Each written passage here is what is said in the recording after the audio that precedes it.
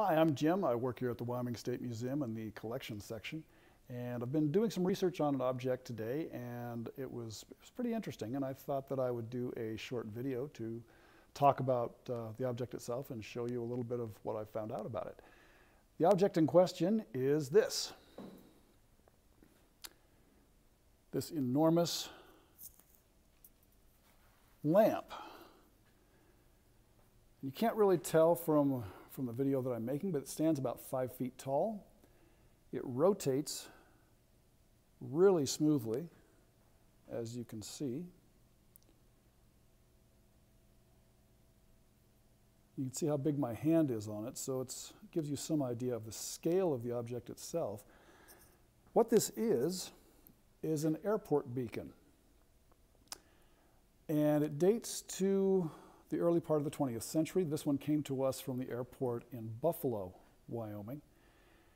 And the history behind it is actually pretty cool. Not behind this object itself, but in this type of object.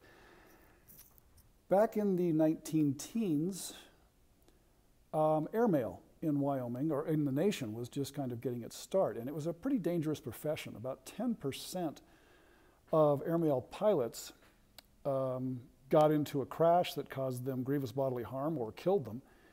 And that was just from flying during the day. The problem was there was no light source to navigate from one airport to the next during the late teens. But in the early 1920s, the U.S. Postal Service decided that it needed to have airmail pilots be able to fly at night because the speed at which airmail was moving across the nation just wasn't good enough. And so there was a program that was undertaken to install about 1,500, actually 1,500 plus, of these enormous lamps at airports across the nation so that pilots would have a safer way of navigating from point A to point B as they made their way from New York to Los Angeles or on any one of the numerous routes in between. It was just a safer way for them to be able to navigate, especially in bad weather. Well, this particular type of lamp would have sat on top of a tower that was about 50 feet tall, and it rotated about, I want to say, 6 rounds per minute. And that gave it the appearance of being a flashing light, even though it wasn't. And when you did actually see this lamp facing your direction, it would give out a power of about 2 million candle power, which is a pretty darn bright light. And in fact, the light was so bright, it could be seen on a clear evening. It could be seen from about 40 miles away, 40, 45 miles away. The airport up at Buffalo had 3 of these, and I believe that this was the last one that they still had intact up there, and they transferred it to the State Museum a number of years ago. Now, if you'd like to see an artifact or a lamp, is what I should be saying, one of these lamps actually functioning, you can see a really cool video that was taken by a drone pilot of one in Du Bois, Idaho. So if you go to YouTube and you type in Du Bois Airport Concrete Arrow, it should pull up this short 2-minute video of one of these that's still functioning. There are only a handful of these that still function across the United States. Most of them are long gone. The state of Montana still maintains a number of their lights for local pilots to find their way through the night sky. It's no longer maintained by the federal government. It's maintained by the state of Montana. And there are a couple of other places around the United States that maintain them just because they're interesting pieces of history. If you want to see one of these, one of the towers that these originally stood on, I believe that there are still a couple in the state of Wyoming, but the most accessible one, to my knowledge, is actually right off of I-80 at Rock Springs. If you go past the Point of Rocks Conoco station there, the little travel station there, there's a tower that looks like it was made out of girders.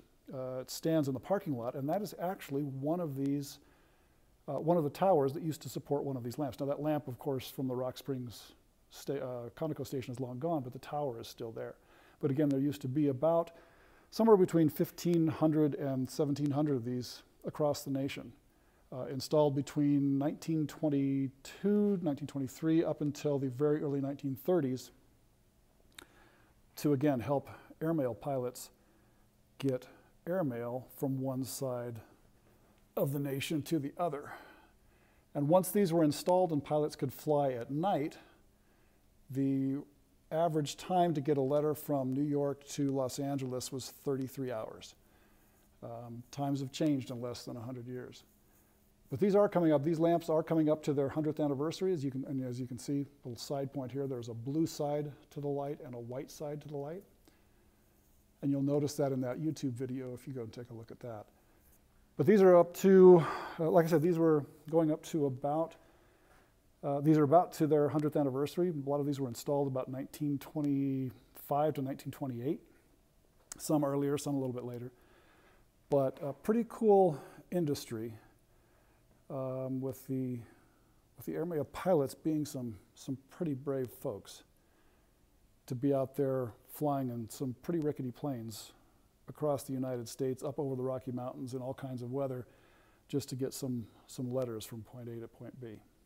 Anyway, I thought it was interesting. It's a really cool piece. If you have any questions about it, feel free to email me here at the Wyoming State Museum. That would be jim.allison@wyo.gov. And I'll be happy to try and answer any questions you might have about one of these early airmail beacons. This one in particular from the Buffalo Airport here in Wyoming. Thanks for watching.